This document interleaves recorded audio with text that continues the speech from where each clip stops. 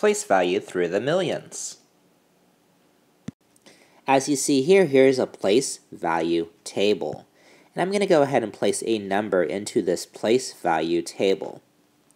This number is 672,031,506, where each of those digits has a different value. Each of those digits has a different value based on where it is in the number.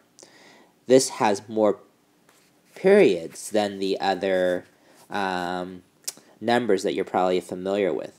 We had talked about the ones period and the thousands period already. Now we're adding the millions period in there so that we have larger numbers. Like this number again, 672,031,506. Here I have another number written into that place value chart. And then so you concentrate on each of the periods. So in this millions period, we have 827, which is pronounced 827. So this number, if we need to say it, would be 827,601,038. What digit is in the hundred thousands place? Obviously the 6. What digit is in the 10 millions place? The 2. What is this 8 worth in the number? It's worth 800 million. So sometimes using a place value table or a place value chart really helps you understand a little bit more about the number. What digit are in the millions period? What digits are in the millions period? This is the millions period, so we have the digits 827. Let's look at some more of these numbers, this time without a place value table. So this number right here is written in standard form. I might ask you to read the number, I might ask you to write it in word form, or write it in some other ways as well, for instance, expanded notation. If I asked you to read this number, concentrate on the periods. So this is the first period in this number, where we've written the numbers 6 and 5. And so if we just look at those numbers, 6 and 5, we know that 6 and 5, when we put those two together, we say that's 65. So that's 65,031,285. I might ask you how many digits are in this number. You would tell me that there are 8 digits in that number. Here I've written that out into word form. The other thing that I want to mention about these numbers is that there are usually 3 digits in each of the periods. So you have to be really careful. So for instance, this is 31,000, and the way you write 31,000 is as follows. You put a 0 in the 100,000th place because there would not be any 100,000s in this number. And then you write 31. So the 0 is a placeholder. Again, it's 65,031,285. This is the word form of this number here. This here is the expanded notation, and I might be asked to write it back into standard form, which would just be the numbers. And then so I look for the largest number there, and I have one that's worth 200 million. So I'm going to go ahead and write a 2 there in the 100 millions place. Now, in the 10 millions place, there's no numbers to put, so I put a 0. In the millions place, I recognize that the 8 would be worth 8 million, and that's why this here goes right there within the number. Next, I look at the thousands period, and then in the thousands period, I have 2 numbers. It's just 73,000, and the way I write 73,000 is as follows. I write it as 073 because there are no 100,000s within this number. Finally, I have 26. How would I write 26 as that last part of my number? I would write it as 026. Even looking at my number, it looks right because there are 3 digits in each of those periods. That's 208,073,026, where each of those digits correspond to each of those values. Here I'm given that number in standard form. And it might ask me to go ahead and write that back in expanded notation.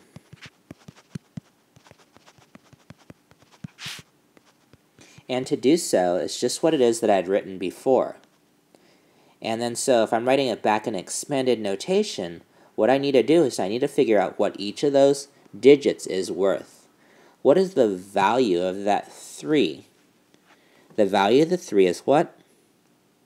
30 million. So that's what I write first. Then I put a plus sign. That 6 is worth what? 6 million. The 8 is worth what? Sure, it's in the hundred thousands place, but it is worth 800,000. And then we continue from there as well, with the 7 being worth 70,000, the 5 being worth 5,000. Since there's nothing in the hundreds place, you don't write anything, and then you do write the 10 plus the 2 as well. Since there's 1, 2, 3, 4, 5, 6, 7 digits that are not zeros there, for that number, there should be 7 addends for my expanded notation. 1, 2, 3, 4, 5, 6, and 7. Okay, you try. Go ahead and write this number here in expanded notation. Hit pause while you're working, please. Write it in expanded notation. Remember, you should have 1, 2, 3, 4, 5, 6, 7 addends for your expanded notation. Okay, hopefully you started with 300 million and then ended up with 70 million plus 8 million. That 1 then is worth 10,000. The 2 is worth 2,000. And then we have plus 600 plus 1. Check your work.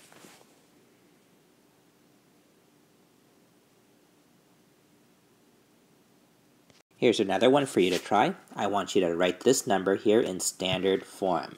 Remember, for the most part, there should be 3 digits in each of the periods of the number. The only one that won't have 3 digits will be the first part of this number because it says 62 million. There's no 100 millions digit.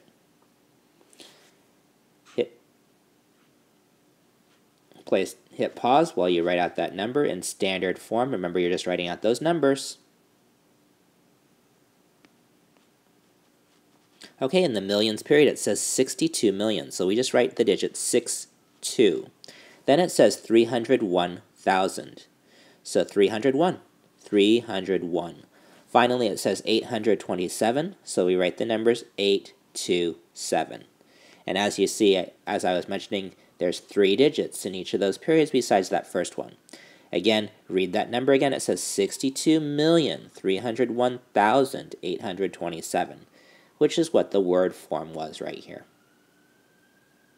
Okay, there's no reason to get scared when the numbers get bigger. This here is still the ones period. This here is still the thousands period. And we just added another period, where we call this the millions period. And so those are the different periods.